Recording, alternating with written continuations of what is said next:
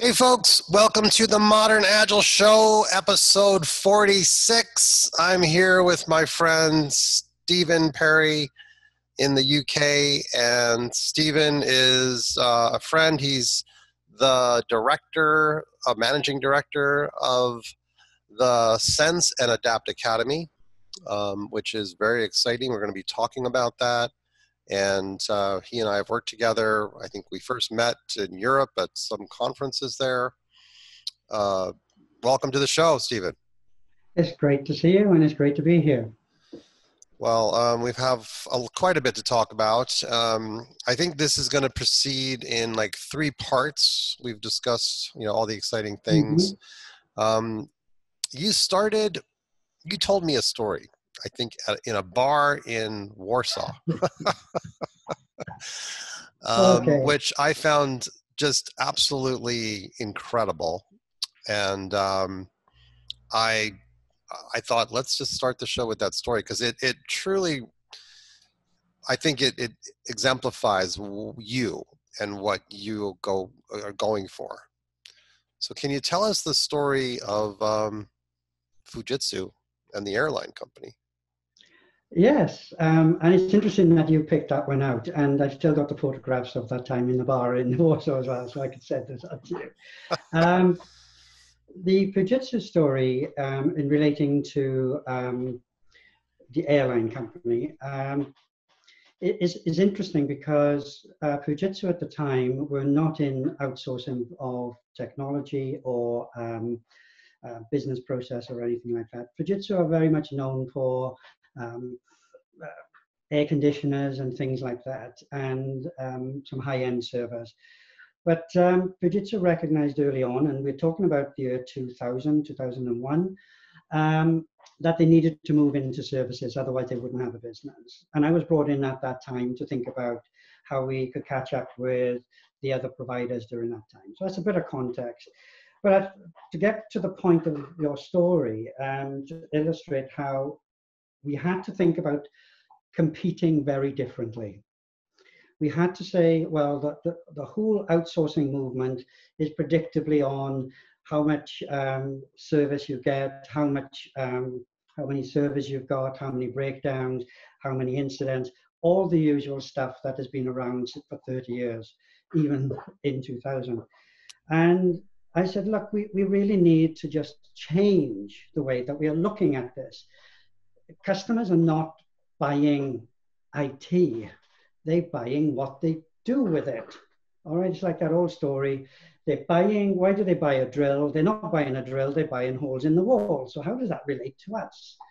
And this came to light. I said, we can do this. We can just not deliver to the specification. We can define what the specification is from a business perspective, not an IT perspective.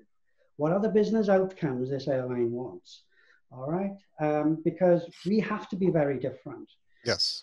And so we did lots of tests, and we felt confident that we could do this. And I was part of the bid team that spoke to the chief technical officer and the CIO of this airline company. And I remember quite early on, they came into the room after showing them around Fujitsu, and they then said about the early stages of, so what can you do for us?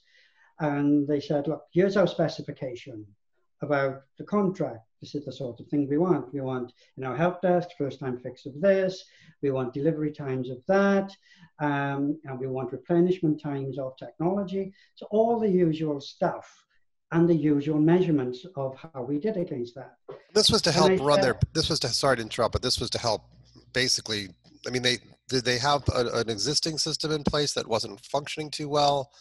It is an airline, so. Yes, it's an airline, and what they said is, look, we're up against all the low-cost airlines, and we have to strip out the cost of managing our IT. I see. It's all legacy, and we want to change our operating model. So that's why they were coming to some partners to help them. So sure. That was the bigger context. But they were looking for the traditional stuff that everybody else gives them. And they were asking what they wanted, and here's the specification. And I said, you should be asking for what you need. And they said, this is what you need. And I said, so this, how does this help the flying passenger? Or we can keep our costs down. All right, just like everybody else. So it's not going to be a differentiator. It's going to be a me too. And they said, yes, that's what we're competing on. So to cut a long story short, some of the measures, some of the things we were thinking like, we want your help desk people, the great technical help desk people, and we've seen that, but we want to contract around a first time fix of 70%. So I'm sitting there now with the other guys from Fujitsu, and they're looking at me sort of smiling because they knew what was coming next. I said, so why do you want 70%? And he looked at me. I said, why didn't you ask for 90%, 100%, or 60%? And the airline guys were looking at each other a bit bemused by this question. I said, look, why that number? And he said, well, a consultant told us that's what we should expect from the best. I said, look, the problem is this. I said, we can do that, and so can everybody else. All right? They can fix all of these problems and charge you for doing it. We want to not fix those problems at all. And he looked at me and he said, what do you mean? He said, you shouldn't even be having those problems. Okay, that is a failure, complete failure of service. Mm-hmm. Yep. And that doesn't compete. You're just doing what you did before with cheaper, neater, faster waste disposal contracts. Mm-hmm. And that's nonsense. So we then said, look, we want to acquire your business objectives. What are your business objectives? And they said things like, well, our queues at check-in are really long, and there are certain types of technology which doesn't seem fit for purpose, and a whole list of things, and aircraft are not able to take off on time and things like that. And we said, right, we'll contract around that. And he said, how can you do that? Yes. I said, because that's what you want. Mm-hmm. And then when we did some work, we then found a whole host of things that the business was not doing. And they were in an alliance with a number of other companies that they wanted to share best practice. And a lot of the big airlines were in this thing, this conglomerate, if you like, and sharing the support across different suppliers. But we were offering something completely different, and they didn't believe we could do this. So we did some very simple analysis. Okay, and we said, this is the number of slots that you missed out of Heathrow last week. Oh, yeah. These are the number of passengers that didn't meet your alliance with your other airlines because you didn't know they were coming in. These aircrafts were delayed because your email system was so slow and broken that you couldn't order the parts in time to fix the aircraft to turn around. Yeah. All right. And now you were, but before you got to these conversations, you had to win the contract, right? No, we hadn't got the contract at this Oh, point. you still didn't have the contract. So they gave you an opportunity to really analyze it from a business perspective rather than the IT perspective. Yes, and because we had other airlines. We were working with other airlines. And we'd worked out what their purpose was. And the purpose, we'd figured out that what an airline that's outsourcing their IT infrastructure wants us to do is to help them get their passengers safely from A to B and to keep the aircraft in the sky for as long as possible and to help get better shift patterns for their crews because the technology wasn't communicating with. So it was all about, it wasn't the cost of service, all right? It was the cost of the failure to ask for the right thing. Yes, beautiful. You're just looking at the cost of the service instead of looking at the cost to their business and their passengers.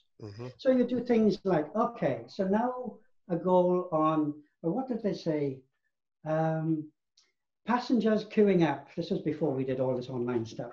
At the check-ins, right, okay.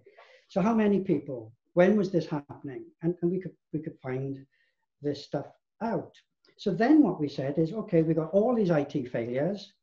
The normal thing that the traditional outsourcer would do is saying, what's the cost of failure here? Or these printers, Hewlett Packard, whatever it is, well, Hewlett Packard's an okay company, but this printer wasn't. Okay, this got the most These are the worst time between failures. It breaks down more often. And we should change these out and get the customer to purchase them. And we recommend those come out. And it was by the product, the IT product. But we were capturing what I call customer intelligence and business intelligence and adding that to the work, as well as the technical work. So in effect, it was the context. It was the business context that we were evaluating. So we wouldn't say, okay, is this a high criticality system? And they work out, oh, it's on the number of people affected. Okay, so how do you do that? Well, if it's a server that's down, then there must be lots of people. If there are 1 or 2 people, then they can wait. And then we calculated how many 1 or 2 people there were and compared that's the client's user base and employees. We counted out how many single users had a problem and how many people had a problem in total because of the server. And it was the single user had 5 times more people suffering the problem as individual users than the servers. But all mentality was saying, that's what we want to do because there's bound to be. So that put all these other people at the back of the queue and their service was low priority. So their perception of their supplier previously was the vast majority of people who experienced the service was that their supplier was crap. Okay. Interesting. And so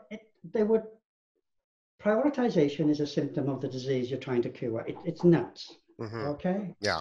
This was really about what the business of flying aircraft, replenishing aircraft, getting them from one destination to another, making sure that there's food there, making sure that the bookings are done, making sure that the customers meet their alliance with the other customers. So we were looking at, instead of mean time to between failure, this is the crown jewels. We just put the context on the call, which says, queue at check-in, 90 deep.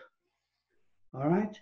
And all the problems from a business side, not the priority, what the business problem was. And then when traditional organizations run a report on what to fix, they look at what's costing me the most money, this Hewlett-Packard printer, we'll persuade the customer to take that out. But if you put that in context of the business, that was not the problem. So we then sorted our data, which is dead easy to do, by the context. And then we run our report, said, give me all the IT and application failures related to check-in. Give me all the failures related to lost luggage. Give me, and a completely different list comes out. Yes, yes. So now what we do, okay, so now we are delivering, not only solving the IT problem, but we are using the business knowledge to decide what it is, not the one that is the cheapest for us to get out or the most expensive for us to serve. So the cost to serve. Your competitors were, I mean, very large companies, I believe, right? The IBMs, the Compact, other large companies that are accustomed to doing a lot of outsourced contracts. Yes. And they were not telling this airline that you're asking for the wrong thing. No, they weren't even aware of it. They weren't even aware to ask for that. Okay. Take a time out? No, I just wanted to make sure that I got some message from Zoom, so I just want to make sure it's still good here. I got your recording here. It's still recording. Good. Okay, great. So you basically present a completely different suggestion to this airline. Yes. You still haven't won the contract, but they've given you at least enough access to explore the business need, the real business need, and not just listen to what their requirements were asking and say, we'll do that for you, but just actually approach it from a completely different perspective. Now, did you win the contract? Did Fujitsu win it? For 10 years. We did. A 10-year contract. And it knocked out the competition because nobody else did it. And we won so many contracts that there was no competition. One of the biggest ones that we won was in Asia. This was Microsoft at that time.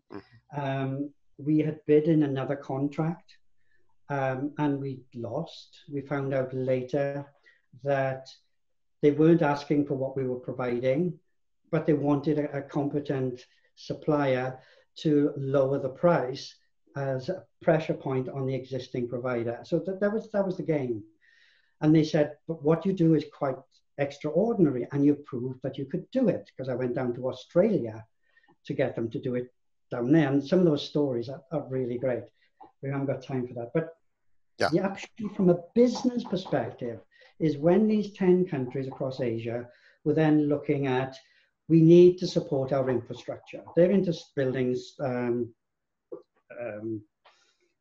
Microsoft infrastructures and applications and things like that.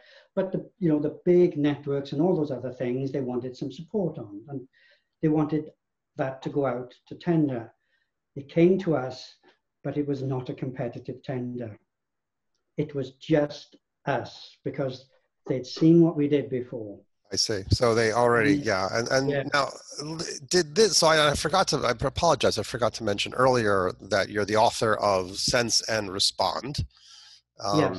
a book that came out in the early 2000s, I think, 2005. After we won all of these awards and things like that, and I decided this is a very different perspective. And it's incumbent upon me at this point to say where some of those perspectives come, because I don't do those on my own. I have luckily access to some really brilliant people in industry and ideas, and the lean movement and purveyors of the lean movement were very influential.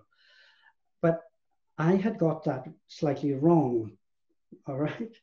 Because most purveyors of lean were talking about leaning the inside of the organization, leaning my production system. And look, I said, we know how to do that. What we don't know how to do is to lean the customer's environment and their business, because that is outside our business. And that was the main shift from lean in manufacturing to lean in services.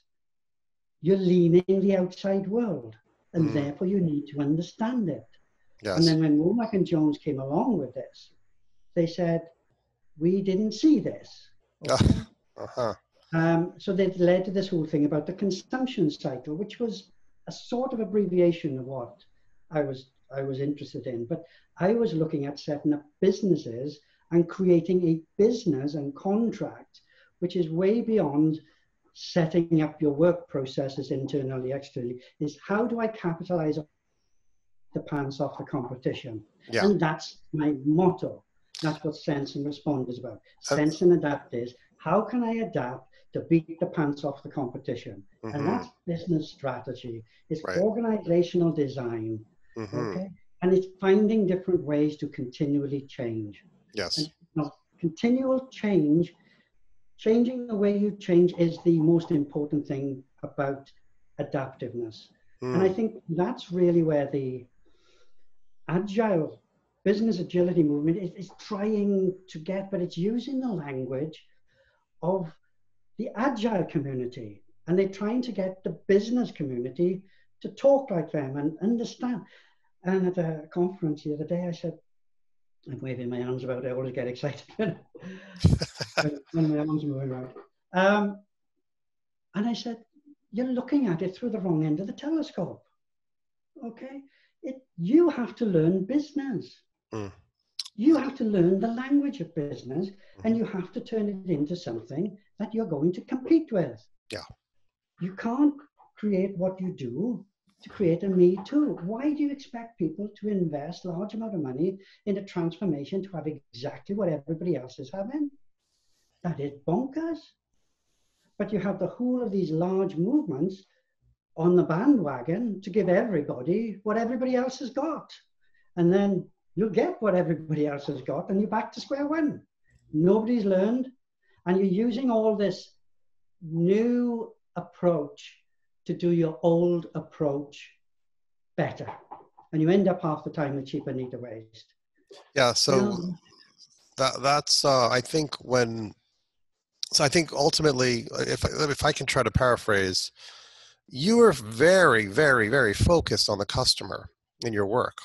That is, with the organizations you're collaborating with, you're getting Yeah, them to focus back on the essence of their business, which is, of yeah, course, uh, I mean, one part of it, of course, is a big part of it is the customer's experience excellent. So whether it's the yeah, airline or it's users of Microsoft products or other companies, is the customer's experience excellent?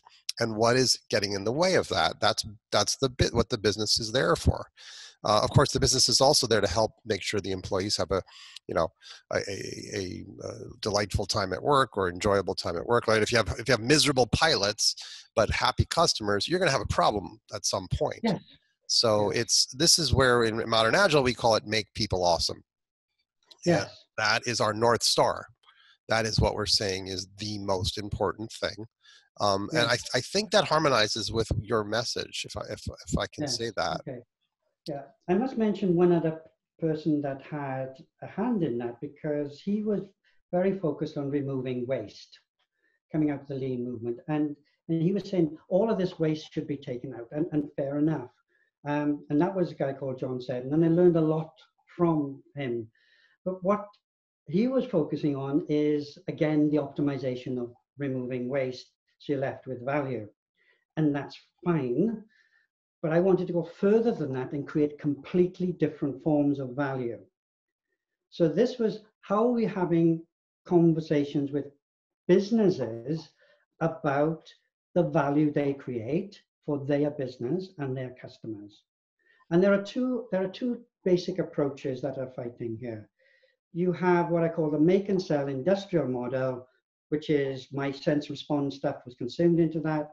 So it's something, no, you need to transform your whole way out of this instead of doing your old stuff better with new methods. You need to change what you're changing completely. And that industrial model, I call it, is a make and sell. This is the product, we now need to sell it. Okay?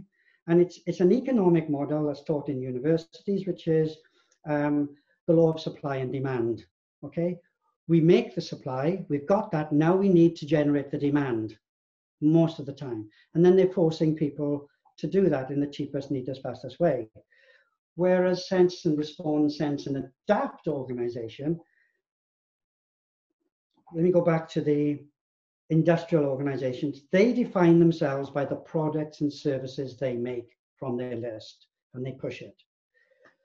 Lean organizations and sense and adapt organizations define themselves not by the products and services, but the value they create, leaving them free to experiment with any other product or service. And just that mindset is a complete unlocking. Moving from an organization that's industrial, where everything is forbidden unless I tell you, says the manager. Whereas in the sense and adapt, the manager says, everything you can touch, all right? You're not forbidden. You have the freedom to touch, except this bit. You're forbidden to touch this, which is the SOX compliance or something else, okay? Because there are some legal implications. But with everything else, you can use this intelligence, the knowledge from outside, designing better jobs for people with the right level of authority and creating a system where they collaborate end to end naturally Yes. and top to bottom. Right. This is okay. So this is a great segue into we worked together last year um, for a very large company, and where the end to end can take years Yes, to get the product out the door. Many years. It's in the scientific realm. Lots and lots and lots of people involved. Very large financial bets placed on this product. So they don't have that environment. They don't have it at all. What can we take from that? What did they need that they weren't applying? um, let me just get into that gently, because there are a number of steps. But my first memory and takeaway was not about them. It was people in our industry talk about, we have a scientific approach, until you meet real scientists, and then you realize you don't. All right, what we have is a trial and error approach, okay, which is evolutionary in its sense. Try it and try it, okay, which is fast iteration, fast clock rates. But these were real scientists, and when they wanted evidence, they mean evidence.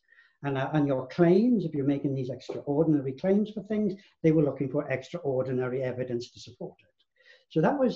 So you have to understand the nature of these people. These are highly intelligent, highly specialized in these highly technical areas.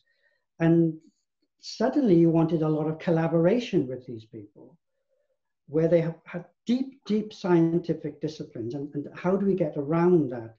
And they'd sunk into specialisms of this expertise. And they could only work with the groups they were in and collaborate with the groups they were in, because it was highly technical and scientific.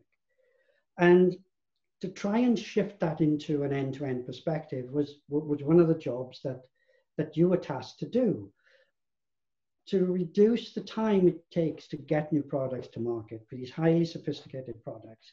And they were really, it was an inspirational company in many ways, but it didn't know how to change rapidly, because it was an old industry. Yes, the technologies had changed, but basically the understanding of how you produce what they did was basically the same. And people had come to expect that's how long it takes to get this from certain countries, you know, trying to get licenses for this, that, and the other to operate on the packaging and all that. It was assumed. And that was a group of people that did that had nothing to do with what they were creating. So the intention was great, but I think they shifted too quickly to just saying, we'll have cross-functional teams, and they didn't know how to work together. And the expectation on you and your guys was extremely high, because they were seeing the success you had at other places. Why can't we have that? And there were some fundamental, foundational reasons why that was. And one was, it was a climate very much of merit and excellence, and you got promoted on that. So it was very much an internal competitive situation rather than collaborative. And that was true of the industry, not just this particular client. So I'm painting a picture of what this climate was like. And you came in at a time when it already embarked on this program and it was getting into trouble. And then you were saying, well, maybe we can do this, maybe we could do that, experiment. But they wanted it fast. Okay, they didn't even take their own medicine of exploring and experimenting. Right. They expected you to come in and just do it. And that was it's a culture shift. It's the mind shift. Yep. The skill shift. And it's a shift in how you operate the business. There's 3 shifts. Yeah, it's extremely difficult to make that change. And I think, you said it earlier in the show, change the way we change. Yes. How can we get organizations to change the way they change? Yes. They were not used to change. In fact, any industry I've ever worked with where it's highly profitable does not have much incentive to change. We can give a final report to a customer and say, listen, yeah, you're struggling to make this change happen. We're helping as best we can, but every time we try something, we're being impeded by the organization itself, by the climate, the work climate, as you would say. Yeah. We can give a bad report card, and then at times we've heard the client say, yes, all of that's true. We acknowledge this, and we had our best year ever, profit-wise, and we're all getting gigantic bonuses. And so it's like, the incentive to change often isn't there if they're not aware of, let's say, future competitors who are nipping at their heels. And then they do exist. Like for this particular customer, they knew about them. They knew that they were losing their edge in terms of being a pioneer, of being first to market with new kinds of products that helped people in the world. They knew that. Yet I don't know if the collective need, the collective urge to change really existed, maybe in a few people's minds, but not in the vast majority. So if that doesn't exist, and this gets us, I think, into you have a fascinating difference between improvement and transformation. Yeah. Perhaps they were just interested in improvement. Can you speak about the difference there? Yes. There's nothing wrong with improvement and there's nothing wrong with transformation.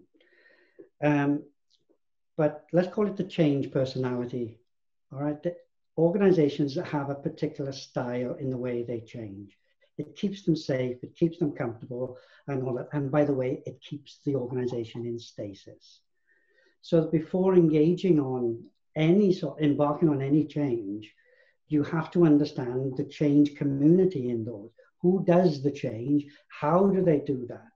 Okay. And how are management reassured by that? Okay. It's the usual stuff. They have a change personality, very much on the make and sell, which is Gantt charts, security, the path from A to B. All right. But to change that to something like agile, large scale lean, it is that approach to change you have to sidle up with and wean them away from that until they feel comfortable. But then you lose speed. But if you don't do that, you lose the program. Okay? Yes. And that's the education. Because I call the adaptive organization is a flywheel. There are parts in the flywheel, but the metaphor goes like this. It's hard to change the direction of this flywheel. And sometimes this flywheel is rusted up after so long. And when you look at a flywheel, there are 2 points of resistance. One is around the axle, and that is the work level. And others were trying to get the work level work on that axle greased, and then they were still not getting the momentum. Why? Because on the outside, somebody had decided we need to put the brakes on. So it doesn't matter how much work you do in the middle, it never breaks through because you're not shifting the corporate flywheel for change. Mm-hmm. So you have to take the brakes off. You don't have to accelerate by putting more gas in.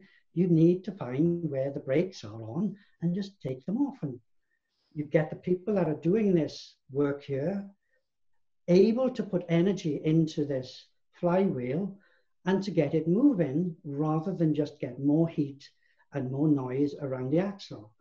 Yes. And this is how I see business agility.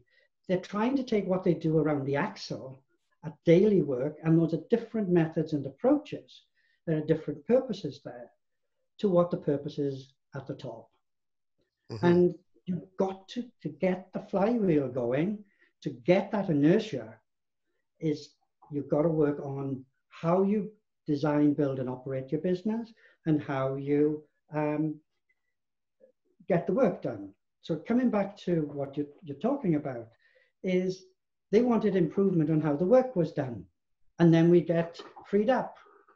Okay, so they were looking for incremental improvements, and yes, you could. So you inch this heavy flywheel, and then a couple of weeks it stopped. Well, this stuff doesn't work, does it? And they blame, all right. But this required a complete transformation in their thinking and the way they design, build, and operate their organization and the controls that they put around it. Improvement is not to be sneezed at, but we require transformation today. And transformation, if you just look at the word transformation, it literally means going beyond your current form, your formation. And people are seeing and confusing work level stuff as transformative of the business, and it is not. Right. It's Because just the rest of the organization is still putting the brakes on. They have not had the mind shift, right. the skill shift, or the shift in the purpose of their business. Yep. So it's important to come down to, what are we trying to do in the marketplace? What do we want? What competitive basis do we want? Be absolutely clear. But Yeah. we're not. If you could get the people down the bottom to speed things up, put them together, and magic stuff happens, not realizing that you've got the brake on. So more And then you companies. can play these guys. Yeah. Basically, I mean, I think this is incredible, because being really clear with an organization. Are you interested in improvement, or are you interested in transformation? Yes. Going beyond your existing form. Yes. That's a fundamentally different thing. And Yes. people just use the word transformation very loosely, I think, as you're saying, but when they really do mean just making improvements. Jeffrey Moore, in the chain, the cost was, Jeffrey Moore's incredible curve, which shows the movement from a pioneer to ultimately the late majority adopting it. I mean, when we look at the early and late majorities, they are they're not interested in revolution.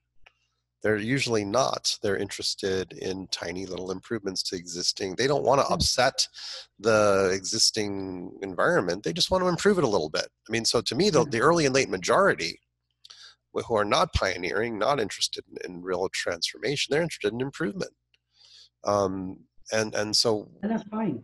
If your competitive basis requires just that, then don't go to the expense of, look, if you're in a business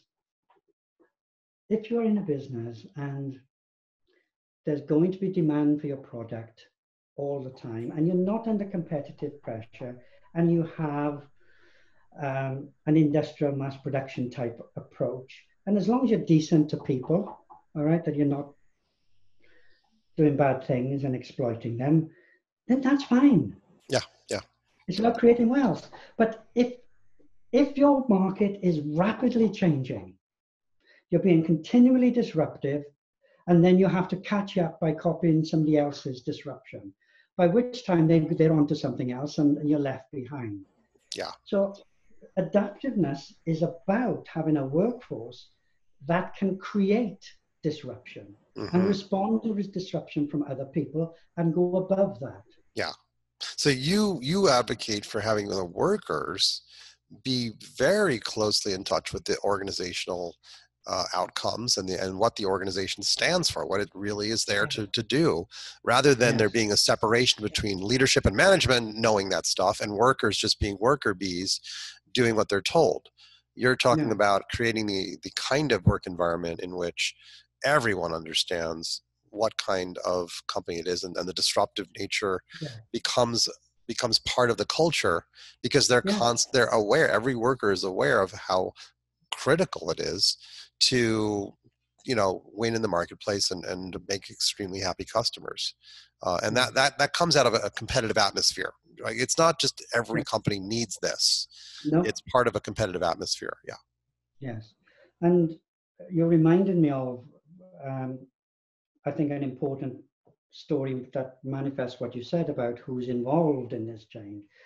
There's a very large global enterprise software company. I won't mention the name, but they were getting into the cloud business very late, and they needed to have a different model and a different way of working.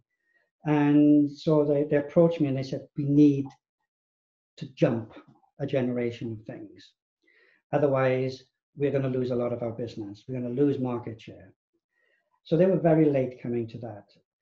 So they gave me a bunch of 26 people from around the world, different types of jobs, all levels. And my job was to shift their thinking and their perspective of what they were in existence for.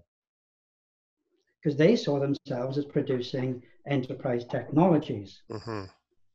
Now, I said, so what does that mean for your customer? What does it mean for your employee? And what does it mean for your business? Yeah. And I created this 3-purpose thing, and then come up with what is the common purpose from all of those. But to cut a long story short, which is the nub of this, these guys, within 3 months, had diagnosed the key points that were causing the friction, both at the work level and in the organization. Doesn't take them long when they know what they're looking for. You've reminded them. They now get in the skill set. They now repurposing the business. That's what's going on. So they're looking at the business from a very different perspective. They're acquiring a different skill set, and they get in knowledge. They redesigned the outline of the new organization. They also redesigned the vice president level's jobs. Wow. So 6 months later, now having gone through this, these were the prototypes. This is what we wanted to test. It was a system, what I call a thinking system organization. Beautiful, beautiful. And what that meant was there were all these components to this that we were going to test them to destruction. And then we were going to see how these things fitted. Okay, and that took another just about 18 months. All right. And we tested it, we'd implemented sections of this, and we were literally transforming as we were learning. But the key that made this happen was that you design the work, you design the teams to help do the work, because in all businesses, the work is pretty much the same. You design the teams around the work, and then you design the management around the teams. But that's not the way most organizations do it. They design the management scopes, then they decide which bits of work they'd like to look after. Then they go and horse trade between everybody to bring them into their team. You do the transformation, and your business falls flat on its Okay. So maybe this is a nice segue. We should probably finish the show here with a little bit on what is this new thing you've created, the Sense and Adapt Academy. What is that? In response to being exposed to some of the work that you have been doing and working with some of your clients, it's this problem, this perennial problem of they're looking at the new stuff that you're doing through the old lens, trying to solve the old problems. That is the issue. So they're interpreting what you're doing in the old way, and they don't even see what the real problems are. So you have to have that shift. And that's why the first part of Sense and Adapt is you need to sense. Okay. People go in and ask me, so what's your solution? I said, look, there's a reason it's called Sense and Adapt. Let's do the sensing first and figure it out. Okay, so sensing, and so the academy is designed to help teach people this art. It is an art, and I will go so far as to say it's training, it's accelerating wisdom in individuals. Oh, that's beautiful. So I'm not teaching a method. I'm teaching a way to engage with the world that gives you the best chance of making sense of it and the best chance of finding solutions that you haven't even thought about. To get to real transformation, to actually create an environment in which transformation is the normal way. Yeah. Absolutely. And who would, a capability in an organization. Yeah, and who are what's the target audience for the academy, for example? The target audience for the academy are business people that have heard all these great stories about Agile at a business level, and they're not seeing it. And they say, don't bring that stuff here. Don't even mention it. Right. All right. Right. So it's for the business people who want to achieve business outcomes. Now, I don't do improvement because there's loads of people can do that. If you want transformation, then I am your man. Right. Got it. Okay? Got it. And this method is about on what basis do I need to compete? So this is a strategic competitive conversation that then says, okay, what does that mean for my operating model? What does that mean for my capabilities? So Yes. that's a management level. And then processing and being innovative at work and coming back from the workers, if you like, with all that information about the business much before the marketing focus groups have found out. Mm-hmm. All your people have told you what your customers really want. Yeah. Yeah. Right? Beautiful. And you bring this together. Mm-hmm. Okay. And I see what I'm producing is thinking instruments. So whatever the complex situation is, you can have a fair stab at having a go at this from different angles, but that's the key. Mm-hmm. You're not using this one with this one and trying to come up with like the worst of all possible worlds, Lean Sigma. All right.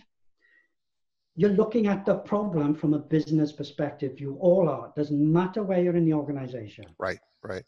Yeah, love that. You know, that theme comes up a lot in my interviews in this show, in terms of how critical it is for workers, staff of an organization to be really in touch with, you know, what the company, what the organization stands for, what they're trying to achieve.